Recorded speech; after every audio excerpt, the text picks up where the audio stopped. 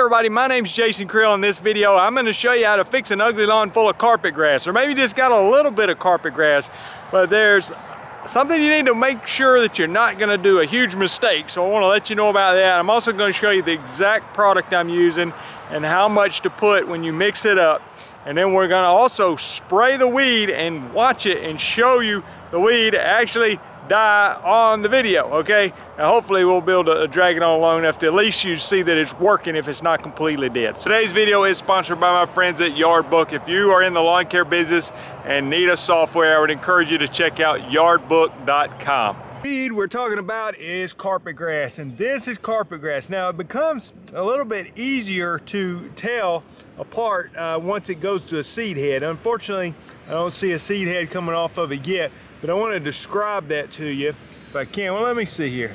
No, I don't know if that's going to be the seed head or not from carpet grass, but it won't be long. You see here the seed head coming off Bermuda grass. This is primarily a Bermuda grass lawn, and you can see here the seed head. Now carpet grass, you see how this one has multiple forks coming off of it. Now carpet grass is just going to have a classic Y seed head at the top, and then it has one kicker coming off the side. So you have the Y, and just below the Y will be one more coming off just to one side. Not two below it, but just one. So Y with a kicker below the Y, okay? Now, the classic mistake I'm wanting you to really not make when you're dealing with carpet grass, and this is going to be very important, is because sometimes for us with warm season grasses, the grass that I would most likely confuse carpet grass with is centipede grass. Okay, so the product we're going to show you on how to control carpet grass, if you think you have a centipede lawn and it turns out you got a carpet grass lawn, and you go out there and you end up killing a lot of your lawn, okay, that's what we don't want to happen. So this is carpet grass. It's in between, as far as the blade goes, in between the width of the blade is in between St. Augustine and centipede. So let me go show you some centipede and St. Augustine so you can see the difference. Again, once it puts up a seed head, it's very easy to determine, because, you know, to be honest with you, centipede seed head looks about like that. It's just one little strand sticking up. Okay, it's basically nothing. And the centipede, I mean, it just has a different look to it. It's much more uniform, makes a much better turf grass. This is a little bit more wild, and you know, just doesn't look as good to me. But let me show you St. Augustine centipede so you make sure not to get them confused. Here's some St. Augustine grass, and you see how it's running and doing great. But you know what, centipede and carpet grass do the same thing. But you can see actually the width of this is actually pretty close to the St. Augustine grass, but I would still say the St. Augustine is slightly wider. You see I'm holding the carpet grass in my thumb there, and then the St. Augustine to the right of it. So different have a different color and shade. Again, I wouldn't say that St. Augustine is easily confused with it as centipede. So let me go show you the centipede. Let me show you carpet grass from a distance. So you see I'm looking at a slightly drought-stressed Bermuda lawn. You have Bermuda, Bermuda, Bermuda, but then it's just, that's carpet grass. You see it from a distance, and it just looks ugly. Okay, I don't know. I don't like it. I don't like the way it looks. Let me pull a piece off, and we'll go compare it with centipede. Another example. Can you find the carpet grass? It is right there. Okay, and Bermuda, Bermuda, Bermuda. But again, it's going to blend in much easier with centipede. And so here's the carpet grass again, and this is a centipede lawn. Now, it's not a very well kept centipede lawn, and it's under some drought stress, so the leaf blades actually look more narrow than they would if it had plenty of water. Centipede just has a much more uniform look to it, and you can see there's definitely a difference in the width of the leaf blade. Very important, don't get your carpet grass confused with the other grasses and go out there and try to kill it and end up killing half your lawn. That's not going to be a good thing. If you need to let it go to seed so you can obviously see the seed head difference, then do that. All right, so what product are we going to use? Let me show you. This is a product we use a lot of times in warm season grasses. It's Celsius. It's very versatile. It can have some effect on annual and perennial weeds, some grassy weeds, even some sedges. It'll have some effect on those as well. So it's very versatile product. You can use it on St. Augustine centipede, Bermuda, zoysia lawns. So it's a great product, okay?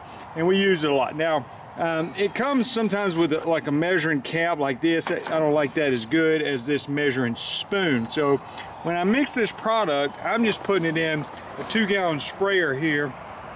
And I put 1 scoop. You see, it's got a smaller side to the scoop here and a larger side.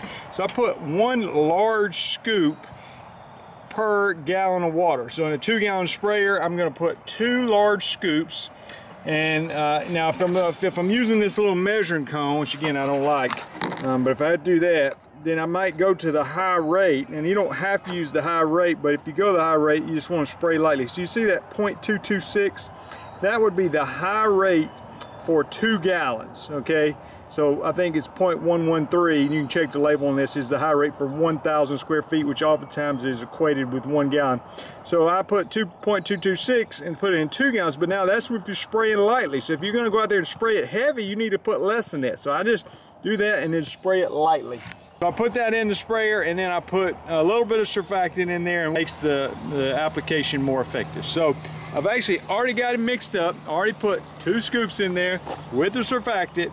Now we're gonna go spray the carpet grass, and then we're gonna keep an eye on it and see how well it works. I'll put some links to the sprayer, to Celsius in the description if you wanna check those out. Make sure you're wearing your PPE. I've got rubber gloves, rubber boots, long sleeves, long pants on, and I'm gonna put some sunglasses on, so make sure you protect yourself. Follow the label when you're making your application. All right, so I've got it mixed up already. I've got the carpet grass right here.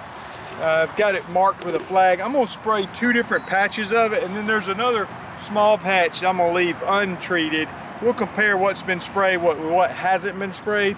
And also, I want you to also show that the Bermuda grass, we're gonna spray some on the Bermuda grass. We'll be able to show that it's not damaged during the application. So let's get to spraying.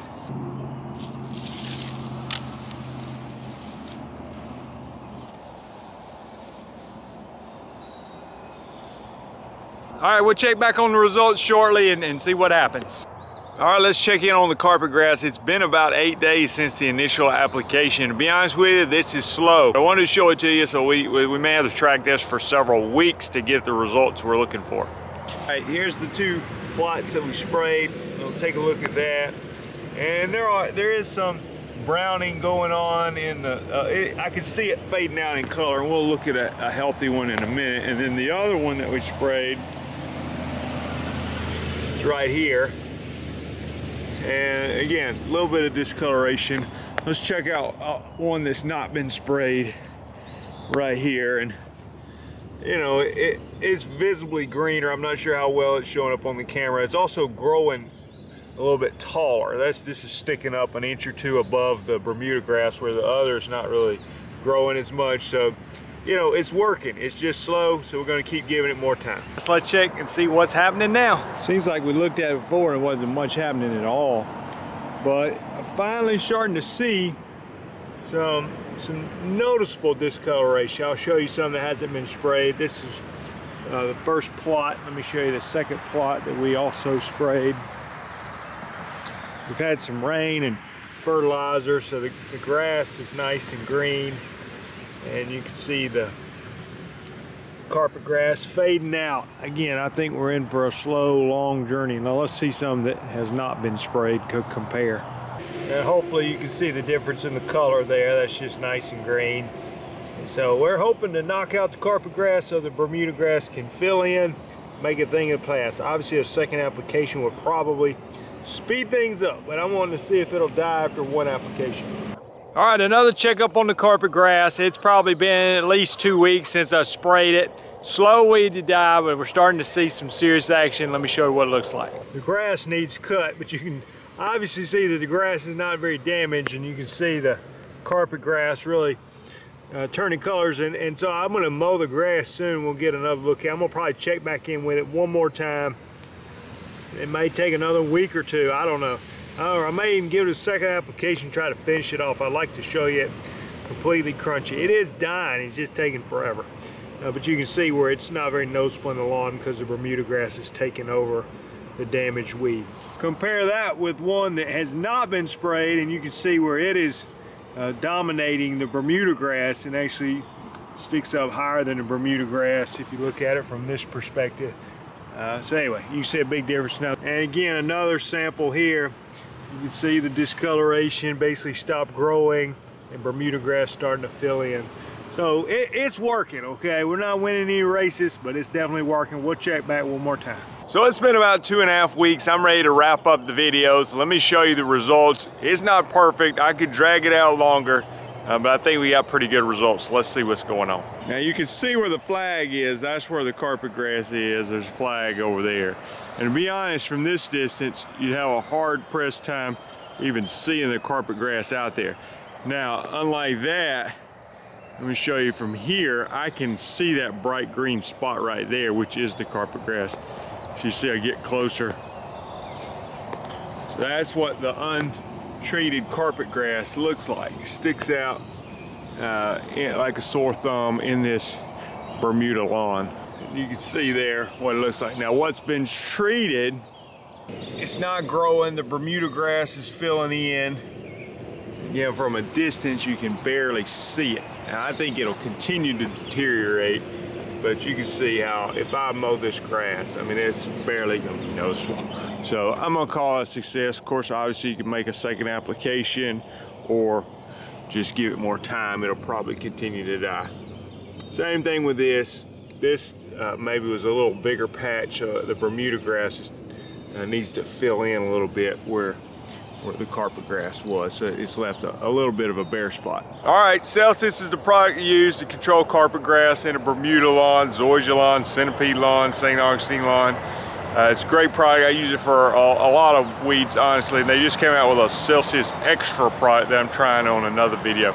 Appreciate you watching. The Celsius Extra, by the way, is Celsius, plus it has a sedge product in it. So if you want to do the, control all the same weeds that Celsius will control, but also give you more control on your sedges without having to mix in an extra sedge product. It's already mixed in there for you. Thanks for watching. I'm Jason Creel. If you hadn't done so, subscribe to the channel. I just recently hit 100,000 subscribers.